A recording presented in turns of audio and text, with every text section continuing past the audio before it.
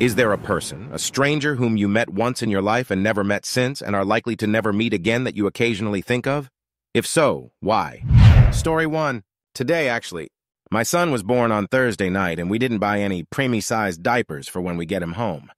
So I went to Target to get some diapers well ahead of them being released from the hospital. Anyway, I'm in the diaper aisle, and I'm also looking for anything to help making feeding easier for my wife, and there's a man, almost in tears, just blankly staring, and obviously not having an idea of what he needs to buy. I commented to him about how old his child was. It's obvious he's a new dad like I am, and he lost it. To me, a complete stranger. I found out his wife had a stroke during labor and had passed from complications, and he was raising his daughter on his own. And she's only 8 days old and coming home tomorrow. His wife's mother is on him to make sure he gets the best formula since he can't ball feed. I used the same technique to keep my wife calm in the hospital and had him breathe slowly and regain composure. He said his daughter was his wife's dream come true, and she had made a lot of the plans for child rearing, and he's completely lost on what to do for his newborn daughter. He was a mess all around, but he told me he's an architect in the SF Bay area, but will be telecommuting now that he's the sole provider for his daughter's needs. I told him, your mother-in-law has no choice in the matter for formula since you're the one there, and we went over all of the labels for each and used our phones to review, and I called my wife's lactation specialist to get tips, and we eventually chose the right things for his daughter based on her size and his abilities. I got him in touch with some groups to help him with these decisions in everything, and even had him install Alien Blue, so that he can search some of the groups for parents on Reddit. He was crying in the parking lot because he was attempting to install the car seat in the car and was distraught, so I called a CHP. They are certified to verify proper installation here in CA. Friend of mine who was going to meet him at the hospital where his daughter is and make sure it's installed properly since he was free and lives literally 3 blocks from the hospital. He was a pretty normal guy and seemed so out of place crying, but his emotions have gone from highest of highs to lowest of lows in a matter of seconds. I would never expect to see him again, but I'm sure his daughter, Sophia Loren, her mom loves Sophia Loren, will have a great life, and he will be beside himself, but he's going to be just fine. Story 2. When my parents were poor, and we had to live with other people. We moved in with this Hispanic family who rarely spoke English, but their daughter was learning it. I was 2 years, maybe 1 year younger than her. My parents kept me in the room. I never came out to see the people who was nice enough to let us stay with them. One time my mom was washing dishes, I decided to come out my room around the same time their daughter did, and she spoke broken English, and I understood a little of what she was saying, and this is when the Dexter's Laboratory toys came out in McDonald's. I had the little rolling Dexter toy, and she had the DD toy, and we played for a good 25 minutes. My mom told me to go back in the room, and we said bye, and I never saw her again. Story 3. Going to bend the rules here because it was more than once I met her, so there I was at the local watering hole. My buddy was being a bit of a downer because our other buddy ditched us that night. Sitting in the booth, I say, you need to lighten up. He ditched us to hang out with a girl, so what? He starts his little speech. I cut him off. No, you need to be more like this girl, gestures to girl next booth over who's dancing to the music, and have fun. Well, of course she noticed me gesturing at her.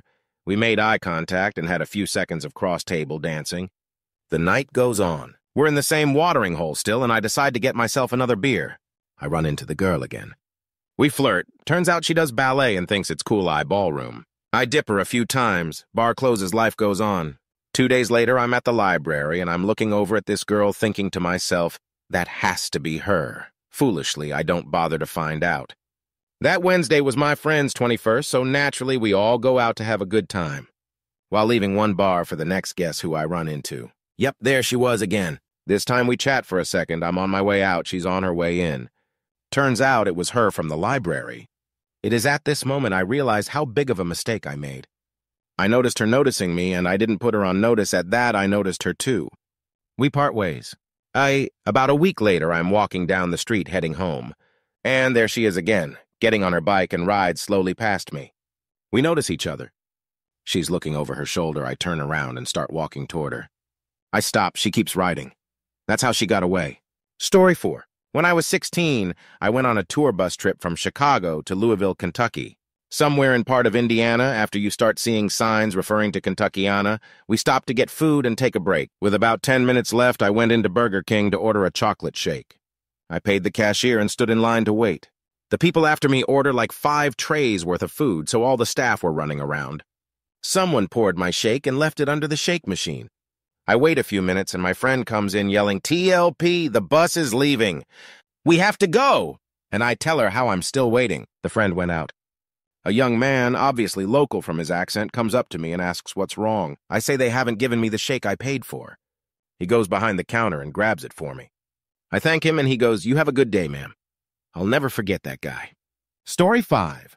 Shortly after my husband and I got married, I saw a picture of his sister when she was a baby. It reminded me of this story. When I was in middle school, my mom, sister, and I went to our local IHOP after church.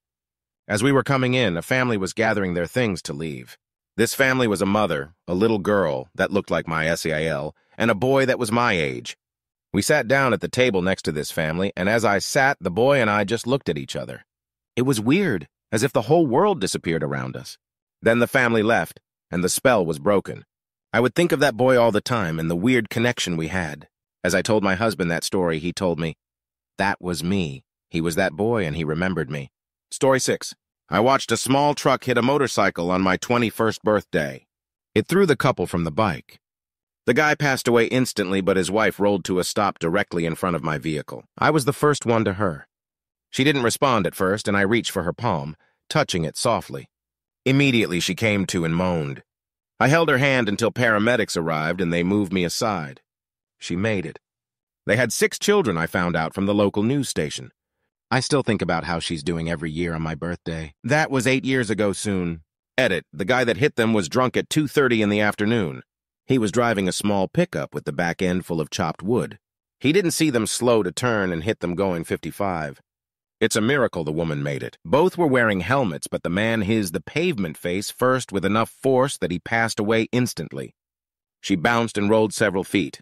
Nothing will ever enforce the need for a DD at 21 years more than witnessing something like this firsthand. Edit. Wow, my highest rated comment is this. Somehow I'm not surprised, though. I just hope people learns to get designated drivers and to watch for bikes. Story 7. When I was in Victoria, British Columbia, on vacation with my family 7 or 8 years ago, I was walking around somewhere downtown late at night, probably 11 or 12.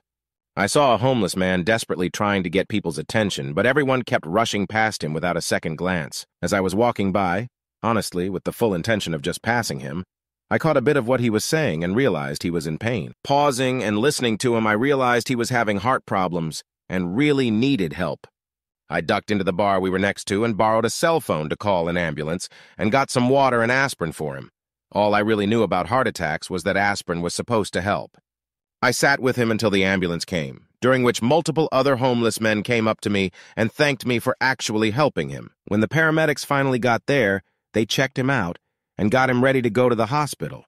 But before they left, they told me that I had probably saved his life. I still remember his face and often think of what he is doing now. Story 8. I was walking to the store one day. I lived in Milwaukee, Oregon at the time. It was an unnaturally hot day that day, so I bought a soda for 50 cents off some kids I had passed that had a sort of lemonade stand up. It's a long walk to the store, so I walked and walked and walked. At some point, I saw someone ahead of me walking my direction. She was a very pretty girl wearing jeans and a red-black plaid shirt over a black shirt with what I think was a band logo on it. She came closer and closer to me, and I swear to God I knew her from somewhere. She looked so familiar she and I could have been friends for years. I don't know how I knew, but I knew that I knew her. I don't know how. I just know that I knew this girl. I didn't want to appear to be a creeper, so I just walked on by her. After about 5 or 6 yards, I couldn't stand it anymore, so I stopped and turned around to look at her, and she had stopped and was looking at me as well. We sort of both raised our hands and pointed at each other and said at the same time, "I know you."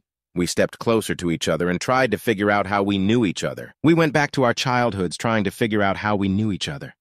She had lived in another state, and I had lived in another state, but not the same state. She had just moved here from her state, and I had been here for years now. It seemed there was no point in our lives that our paths would have crossed, but we had such an intense connection we just couldn't figure out. We stood there talking for some time, shared my soda, laughed, and finally parted ways. I still think about her quite a bit. Still have no clue who she is or how I knew her, only that I did feel as if I very much knew her. We joked that maybe we were each other's soulmates, and seriously, I felt as though the connection were strong enough that it could have been the case. I'll never know, and I still think of her from time to time. Story 9.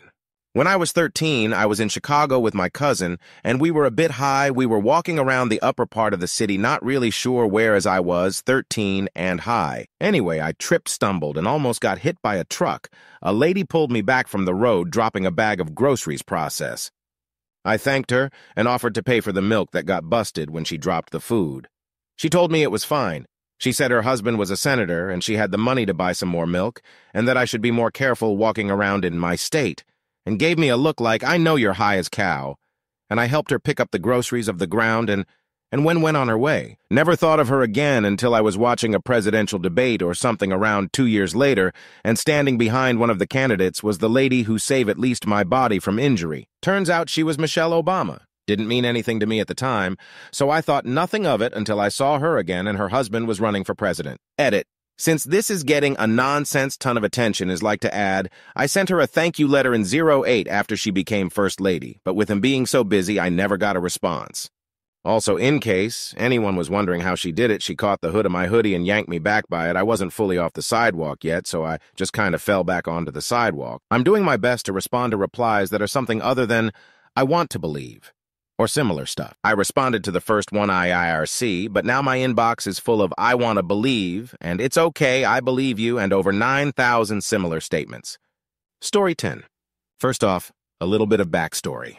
I was kidnapped by my grandparents when I was younger, raised in religious cult where I was kept away from all media, except the news, which was on CNN almost all day, 24/7, homeschooled and sheltered away from books, music, etc. One day their grip slipped, and I met a girl. We ran away together. Girl moved Oregon via plane. I followed with on bus. Somewhere on the trip across the states via Greyhound, I met this other girl who was also running away. It's been over a decade, so details are a little foggy, but I remember something about her CD player dying, so I let her use mine. It was an awkward bonding at first, as any single-serving friendship is. We played skee-ball or some sort of arcade game at a bus stop, and we ended up talking for hours about where we came from, where we wanted to go in life, etc. Also, the creepy guy sitting behind us kind of butted in and started injecting himself into our conversation. I remember clearly him talking about being a 30-something lawyer on his way to meet his 18-YO girlfriend. Either way, for someone just recently exposed to the outside world, this was both terrifying and exhilarating. Then night came as we were driving through a snow-ridden part of the States. We were cold, holding hands and cuddling on the bus. She looked up and kissed me. Her stop came up Portland. She then told me her real name wasn't Courtney Love. How the hell was I supposed to know? I wasn't allowed to listen to music, and that she hoped we both found what we were looking for in life. To this day, I sometimes drift off and think about what would have happened if I just said fudge it and got off there in PDX with her. Those kinds of moments don't really happen anymore in life because you can't have one conversation with someone without them adding you to Facebook. Story 11. I was in the hospital. I have anxiety problems, and this was the first time they had gotten so bad. It felt like my heart was torn and bleeding. I found out later these were just anxiety-caused chest pains, but I had never felt anything like it before, and I'd never been in the emergency before, so I was pretty freaked out. An old woman was sitting next to me. At one point, she put her hand on my shoulder and in an Eastern European accent said, "You're an artist. I can see it in your eyes. I am an artist." I have no idea how she knew. I guess I probably just looked like the type. She wasn't psychic or anything. But she was so old and so comforting. It was like she was saying, I've seen your shape before in another life. Everything's going to be okay. I was still nervous, but not quite as much. I'll never forget her. Story 12. About 4 years ago, I was at a huge house party thrown by a band I liked at the time. All of my close friends were there. And of course, like most parties thrown by bands, we all eventually congregated in the living room to drunkenly sing songs while the boys played along on their guitars. It was everything 21-year-old me loved. At some point, I was sitting on the floor, and a guy I didn't know sat down next to me. He offered me some candy and a drink, and we started talking. He seemed nice enough, although very self-deprecating. I made some comment about how he needed to think more highly of himself. I'm sure drunken, stoned, 21-year me wasn't very classy, and just yelled words that sounded consoling. He stopped, nodded, and then asked if he could tell me a story. "Hey, drunk 21-year-old me loves stories." "Sure." He then told me about his life. He had a serious addiction to candy, had struggled with eating disorders, and had been sexually and physically abused his entire life. He said it all matter-of-factly, as if he had made his peace with who he was. I didn't know what to say or do. 21-year-old me came to party. So what do I do with this? I gave him a hug, and we continued to sit in silence for a couple of hours, him holding my hand. At some point, I needed to find a place to pass out. Classy me chose underneath a dining room table. He decided to come with me. He held me as we fell asleep, and he whispered the things he was afraid of in my ear. When I woke up, he was gone. I'm never going to see him again. I'm never going to be able to tell him the things I should have. So I'm saying it here. Stephen, you are a beautiful soul. You deserve so much more than what was given to you. I wish you saw yourself for who you are.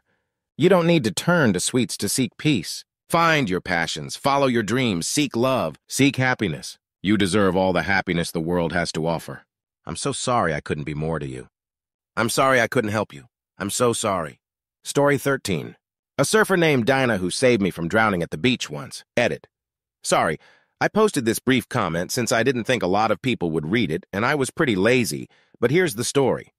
I was at the beach with my relatives, and I was just relaxing on my boogie board with my eyes closed, so I didn't notice how far I was drifting from the shore until I tried to swim back. It was hard, and I panicked because I couldn't feel the sand anymore, and the wave was bringing me down. I'm not a very good swimmer, but I did my best to keep my head up while swallowing mouthfuls of disgusting seawater. Fortunately, I have a loud, screaming voice, so I was yelling out help, and I heard someone say, "I'll get this one." It was a guy coming to my rescue, and he told me to use the waves to get back. So when I had control of my boogie board, he pushed me back towards the beach. To calm me down, he had introduced himself as Dana, and it was weird because that was the name of my teacher at that time. I never saw him again after that, but I wish I did, and I think he had shoulder-length hair. Thank you, Dana the Surfer. I owe you my life. Story 14. I was at the San Bernardino Renaissance Fair in 2002 and kept seeing this guy, slightly goth, but seemingly not douchey, and we kept making eye contact. There were thousands of people milling about, and we saw each other and made eye contact a half-dozen times throughout the day. I had a so I didn't think to approach. I was one of the last people exiting at the end of the day, and I glanced around knowing I would see him. He walked up and said that I was beautiful. I honestly didn't believe him, just out of HS and still insecure. He pressed on and repeated himself. We asked a few questions of each other. I admitted I was taken. We lived far away, hundreds of miles, don't remember where, and said it was a shame we couldn't be friends. When I have an ugly day, I remember a cute stranger coming up to me. Not my friends with much more corseted cleavage and telling me I was beautiful. He has gotten me through many rough days, and I am very grateful. Story 15. In middle school, I dealt with lots of bullying, depression, and an eating disorder, so it was a tough time for me. I had seen this kid around on occasion, and one day I'm just sitting there waiting on my ride, and he starts talking to me. I don't remember a whole lot of what was said, just that he made an impression on me. He had this calm aura about him, and he was just the nicest kid I met there. I existed to him not to be made fun of, but to just be taken notice of for being a person. His name was Milo, and if I ever have a son, I'll probably name him after that kid. I never saw him after that. Story 16. A few years ago, my sister and I were shopping for school clothes at Target when this boy, probably around 12 or 13, and his mom walked by us. The kid picked up this women's jacket, held it against his chest, and told his mom, "I like this one." His mom told him it was a lady's jacket, to which the kid responded, "I know, but I look fierce in it." Without hesitation, the mom responded, "You sure do." Put it in the cart. Our older brother wasn't exactly a stereotypical boy, and he and his flamboyant fashion choices were met with resistance from our family, so seeing this supportive mom just warmed our hearts. The kid has to be in high school by now, and I sometimes wonder how he's doing, and hope that he's still confidently fierce and that his mom still supports him. Story 17. I used to be really naive, coming from a small town and trusting people. I moved to a larger city, and there was a nice older man I met at a bus station. He befriends me quickly and then tells me a sob story about how he can't get home because he has a hold on his work check, and he asks to deposit it in my account. Long story short, he stole $300 of mine by using a fake check. I reported it, but nothing came back on him. Every time I'm short for cash at the end of the month, I think about the $300 I foolishly gave to a redneck hillbilly scam artist. It has changed my perception and trust of people ever since. Story 18. I was in the hospital as a kid for some surgery, more than 25 years ago. They brought in another kid to our shared room about my age, 10, 12, who was have a skin graft. He was from a small community I had never heard of in my province in Canada. He had been burned over most of his body a while before. His face was a mask of scarred and red skin. In my youthful brain, I could almost imagine that he was some sort of alien. This was how badly disfigured he was. He wasn't in any visible pain, and he appeared very happy and upbeat. He told me his story on how it happened. His house caught fire in the night, and his dog woke him up. But by that point, his was very badly burned. He managed to escape, but everyone else in his family passed away. I think I recall that he had no extended family left either. Everyone who met him was just so amazed. Here he was just a young kid who lost everything but his own life, and he still managed to find peace and happiness. I wonder what happened to him. Did he make it through all the recovery and surgeries that burns like that would require? Did he retain that happiness for life, despite all odds, that I had a chance to witness for those few days together that we were friends? Story 19. I was on a bus heading home and we stopped to pick people up. I was looking out when I noticed in my side vision a guy on the outside who couldn't seem to stop staring. I didn't look directly at him until he looked away, and when I did, I realized he was telling his friends to look at me, so I looked away again before they saw I had noticed. The bus starts to pull away, and he loses sight of me for a moment and is looking, so I decided to make eye contact and grin at him. He got the cutest, most surprised, and yet genuine smile on his face. I fell for him right there. Never saw him again and never will. Story 20. The night I was going to terminate myself, I went to McDonald's for my last meal. I bought a few cheeseburgers, and the guy behind the counter, Kevin, noticed my eyes were red from crying and asked if I was high. I said that I was thinking about terminating myself. He got me my food, watched me sit down, and came over next to me. We had a long talk, maybe 90 minutes or so. Kevin used to be to the sky and was in a psych ward for a long time. He helped me out of a dark place, and because of him, I'm here today. I still think about Kevin every now and again because he showed me that every person can be extraordinary. Story 21. When I was in the 2nd grade, there was this boy named Michael. He didn't have many friends, if any at all, but he was always so sweet to me. I remember every day I had to walk across the backfield on my way to school, and even if he was already at the doors, he would run up to me and say, "Good morning, Emma," and we would walk the rest of the way together. The other girls in my grade would tease me about it, and eventually I told Michael, "Stop being so nice." And so he stopped walking with me every morning. I feel awful about it still, even though I'm 20 now, but I'm sure Michael is still a good guy. I wish I could tell him how much I really enjoyed walking with him. Story 22. This probably will get buried, but a while ago, I was going through as tough of a patch that a super stupid and fortunate high schooler can go through. Family, relationship, athletics, and school. I didn't want any of my friends or family to know how down and poor I was feeling, so I kept it all bundled up to the point where I was beginning to have thoughts of ending my own life. I was taking myself out to a movie one night and was sitting on a bench waiting for the screen that the movie I was going into to open when a guy I'd never seen before walks up. He told me that he noticed a certain look on my face that he knew too well. He proceeded to tell me that the year before he had gone through severe depression and attempted suicide, but had picked up since. I remember his next words clear as crystal. When Cal starts going worse and worse, you have to realize that it won't be worth it to end it all. You have too much to live for, so go throw a fishing lure out and remember why you exist. He smiled and walked off. He must have known that I fish because I was wearing a Costa del Mar t-shirt. The next day I took his advice and finally got out for the first time that year. It was the best day fishing I've had in my life, and what he said rung in my head. Here I am more than a year later realizing how stupid I was for letting myself get how I was. I still wish I knew how he could tell I was feeling so down just by looking at me. This is my first time ever telling this story to anyone at all, but there you have it. I owe a lot to this unnamed man. Story 23. I was on a train about 2 years ago on a visit to my hometown to see my girlfriend. I had moved about 9 hours north and I rarely got to go visit. And this girl sits down, very disgruntled, and asks me to use my phone because hers was stolen at the station. My girlfriend had happened to call me while she was on the phone, and she told me, "Hey, call your girlfriend back." After I got off the phone, we started talking about where we were headed and such. She was another hour south of where I was going, and we began chatting it up. Turns out we were both in the same situation. Long-distance relationships, not being able to afford seeing the other very often. She gave me advice being that she was a bit older and her relationship had been going on for much longer. Before I got off the train, she told me, "You're the coolest person I met on a train ever. Your girlfriend is very lucky. Be sure to invite me to the wedding one day. If you're a Redditor, Cassie, you're invited. It's next October, and I've always taken your advice to heart." Story 24.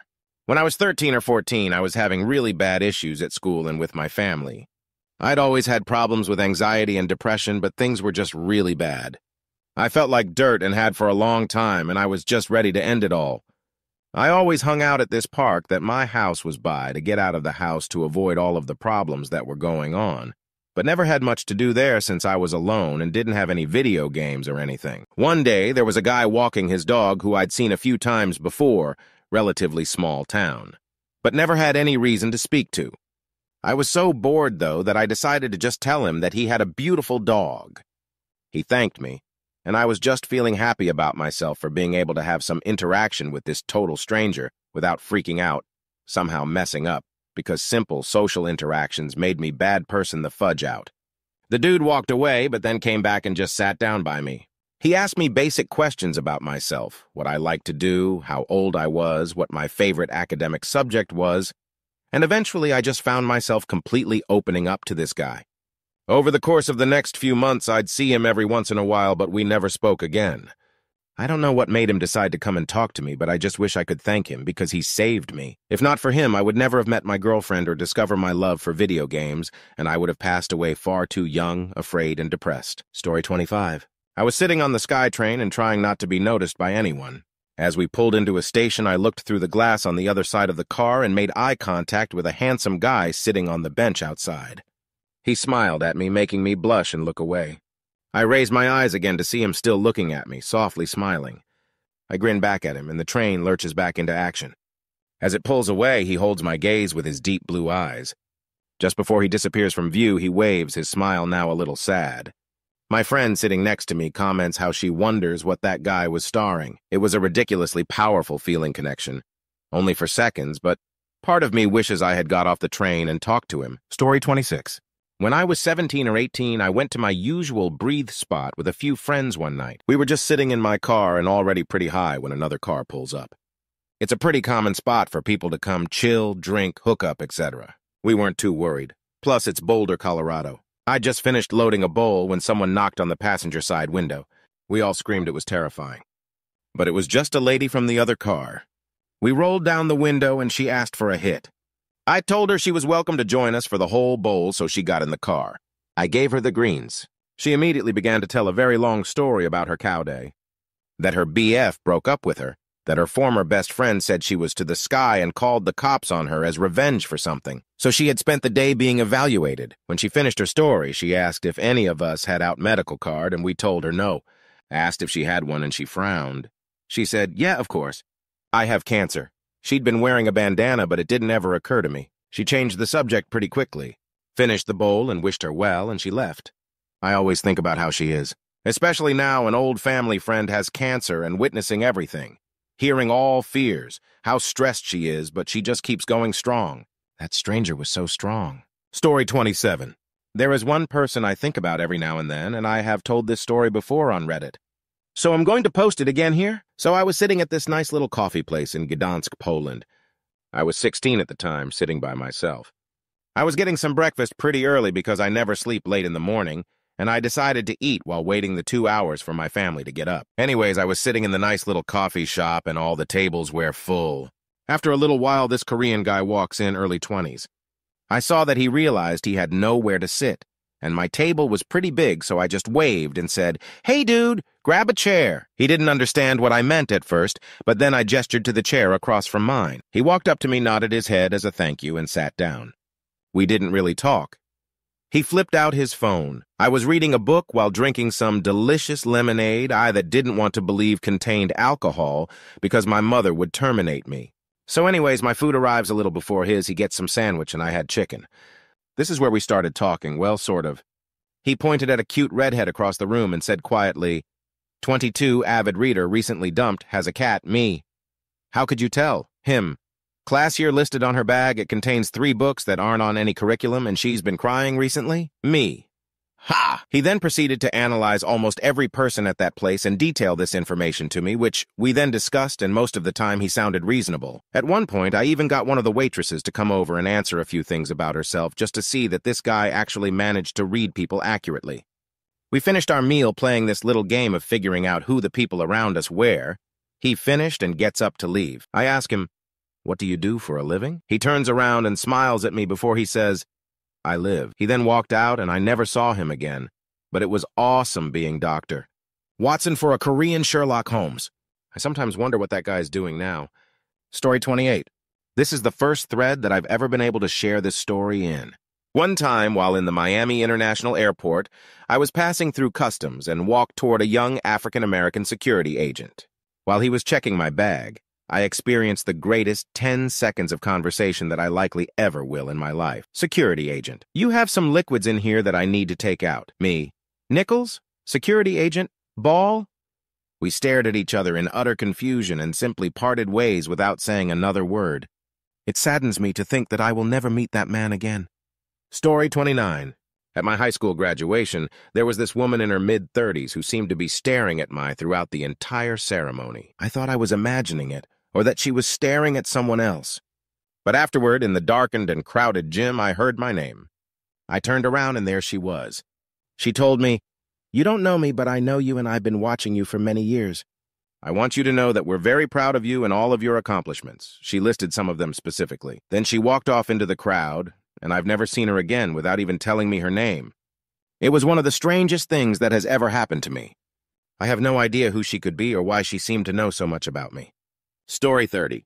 I think of Kelsey, an elderly lady whom I had a single very dear experience. I think of her almost every time I muster the courage to talk to strangers. I met her when she was really low, obstinately drunk and in great pain, one day on my way to work. She and I were on the southbound 70 into San Francisco. I noted her because she was boisterous, skimpily dressed in foggy weather, and smelled of liquor and sadness which could be smelled across the rows of seats. I couldn't help but overhear her conversations with the bus driver, and as it turned out, she was going to my workplace, the Exploratorium, for afternoon activities. I did not say anything about my affiliation, because frankly she was intimidating, unstable, going from laughter to tears at a moment's notice. However, once I got off the bus, I conquered my fear and told her I worked there. Without any more clarification, she immediately and somewhat alarmingly put her arm around my shoulder, but with a kindly smile that put me to ease. She spoke energetically, openly, and with drunken wisdom. We walked to a grassy field. This was when the Exploratorium was at the Palace of Fine Arts, where she took off her flip-flops and began to frolic, and I with her. We danced underneath a willow, which she explained excitedly could be cloned with its twigs. She cut off the twigs and gave them to me to propagate, which I accepted graciously. After that, we continued on to the museum, arms interlinked and skipping like Dorothy down the yellow brick road. After a few moments of boy skipping, she broke down into tears on my shoulder.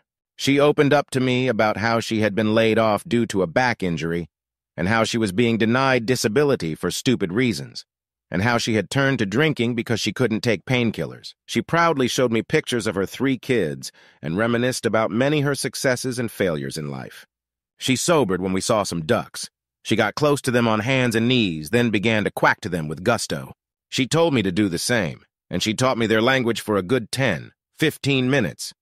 Finally, we arrived at the front gate, and I sensed her trepidation about the price of the tickets, so I said simply that I would get her in for free. All she would have to do is pretend to be my mom. So we walked in, arms linked and smiling gaily into the museum, and simply frolicked for 30 minutes or so until my shift came to begin work. At the end, in front of all my coworkers, this Kelsey gave me a big, sloppy whiskey kiss on the cheek. I've never seen her since. Sometimes her memory is the only thing that can nudge me to talk to strangers, since it reminds me of the value of those spontaneous interactions. Story 31. Walking home late one night in my neighborhood, I passed a beautiful girl doing the same. I knew I should talk to her, so as we passed each other, I mumbled something like, "Nice night for a walk." As she passed, she said something clever that I don't remember, not turning to say it. I immediately stopped, turned around, and replied. She did the same, and we walked towards each other. We proceeded to have a 3 or 4 minute conversation about our nights, and she threw out a line like, "Well, I didn't find what I was looking for, yet." I completely missed the meaning of this, and rather than invite her to join me on a late-night adventure, casually bid her a good night. It wasn't until later I started tearing my hair out with what I had done. Never saw her again. Always reminds me to never hesitate. A rejection is never as bad as not knowing. Story 32. I lived in Nashville briefly and worked in an electronics store there. One day a customer comes in, older guy 50-ish, seemed to have a little attitude. He was acting tough the whole time. Short answers, not much input, decided to fudge. I'll take this one, I guess, piece of cow. The whole time I thought, screw this guy, the commission isn't worth it. Well, I start to check the guy out at the register, and he's writing a check. I notice his hand. It shakes a lot. We make eye contact, and he says, "Oh, no, doctors think something's wrong with me. The fudge they know." He hands me the check, penmanship squabbly from the shaking. I asked if he needed help loading the TV, as was protocol, and he, of course, said, "Fudge, no." The man left. I knew he was dealing with the early stages of Parkinson's. My father has been a sufferer for almost a decade. My heart went out to this guy. I felt so terrible for judging him for how he acted. This man was probably scared deep down, putting on the tough face. It really hit me hard. I really do think about this guy randomly and hope that he has gotten help like my father did. It really taught me not to judge people, because you really have no idea what goes on in their lives. Story 33. During the premiere of the first Hobbit movie, I ended up going alone since none of my friends were around, interested. I stood in line next to and struck up a conversation with 3 people who were also going to see the movie. One of them was a grad student in linguistics, and we talked a bit about that. Another was in education, a teacher. I can't quite remember. But it was nice of them to sort of let me into their group for that short time. When the movie was over, we parted with joking promises to see you next year at the premiere of the second Hobbit movie. I'm pretty curious if I'll see them again or if they ever remember. Story 34. This was a few months ago. I was halfway through my 3rd year of college, and it had been a disappointing year. For whatever reasons, I had grown detached from my friends and spent most of my time alone in my room. There was even some drift with my roommates, who were my best friends from high school, because they had joined a fraternity and went out a lot while I isolated myself. I hadn't been speaking much with anyone, and as much as I didn't like that state of affairs, I wasn't doing anything to change it. One day I was walking to campus in the morning when I heard a voice call out. There was a guy on the other street, and he was jaywalking over to me. I thought he was just going to ask for directions or something. Instead, he simply asked if I was also walking to school as well, and when I said yes, if he could walk with me and chat. Turns out he had recently decided that rather than walk in boredom by himself on his way to class multiple times a day, if he encountered anyone walking nearby, he would try to start a conversation. At first, we just talked about the usual questions, like what our majors were, what city were we from, etc. Somehow, that transitioned into talking about family and the future. We delved into some personal stuff like fears about parental expectations and cultural burdens. Stuff I never even talked about with most of my friends. We talked for maybe 15 minutes at most before I got to my class, yet I felt so comfortable sharing myself with him. At the end, he told me that he's had a lot of interesting chats just like ours. Male, female, young, or old. He'd heard a lot, and everyone always had a unique experience to share. He said a lot of the women he would talk with were surprised when he got to the end and didn't ask for their number, thinking he was hitting on them the whole time. No, he was in a happy relationship with his GF and really just wanted to talk. I'm a dude, but even I kind of wanted his contact information because I think we could have been good friends if we got to talk more. I can't even remember his name now. Was it Andrew? Tom? Andy? But that encounter sticks with me as an example of how to be outgoing. Sometimes you just have to put yourself out there. It might be uncomfortable at times, but what isn't? It still took me some time after that to take those principles to heart. But since then, I've joined some clubs, finally took the initiative to seek out a job, and rebonded with my roommates. I have a lot more friends that I talk to regularly now, am currently working at an amazing internship, and for the first time in a long while, I am completely happy with my life. Thank you, stranger. Story 35. I'm a guy, and I worked at a deli for about 4 years. And during my time working, there would always be customers that my manager would warn me about. Oh, he stole a roll last time he was in. She takes forever to help, etc. This one time, an older customer comes in and my manager quietly pulls me aside and tells me, "Listen, this guy is one of the angriest customers we've ever had. He complains about everything we do and he's yelled at a few workers. He's even tossed some food around. If you have any trouble, I'll finish his order." With this in mind, the guy approaches me and asks for a simple sandwich. I make it, ring him up, and hand it to him and tell him to have a good afternoon.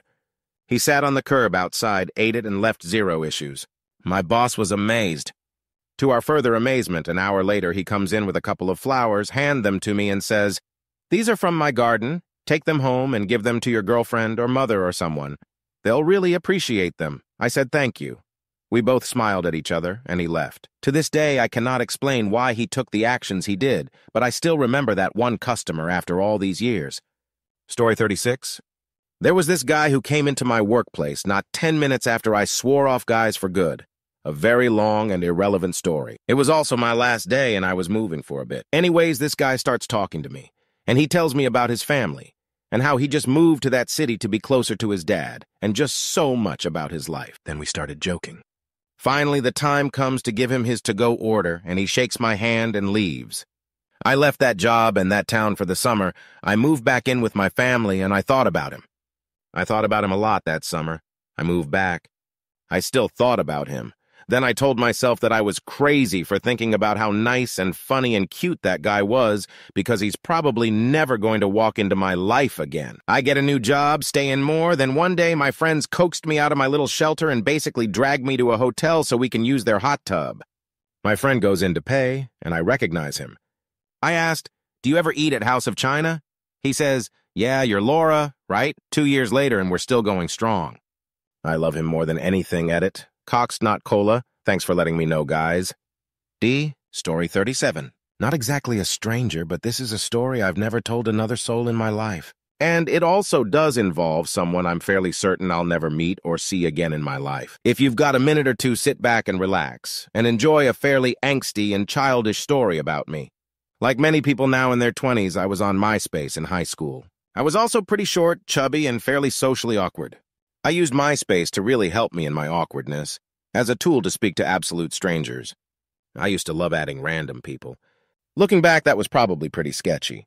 I remember adding this one girl, let's just call her B. B was from Virginia. If I remember right, I added her because of her taste in music. We instantly hit it off. It even got to the point of where it wasn't just MySpace. We would talk on the phone and text each other nonstop during the day. My friends started joking and called her my girlfriend. Oh, Dustin Goes Wild is texting his girlfriend B again. Who are you on the phone with? Your girlfriend B. I always had a thing for B. And honestly, I think she really liked me too. She even dropped the sentimentally painful line of, "If you lived here, we would definitely date. However, as kids, we knew we would never see each other." A really geeky thing we instantly clicked on was that we were both in the marching band, Sue Me. We would talk about it from time to time. Go forward 2 years from when we first started talking. I was a senior in high school. A little taller, a little skinnier, and a little older, but pretty much the same dorky band nerd.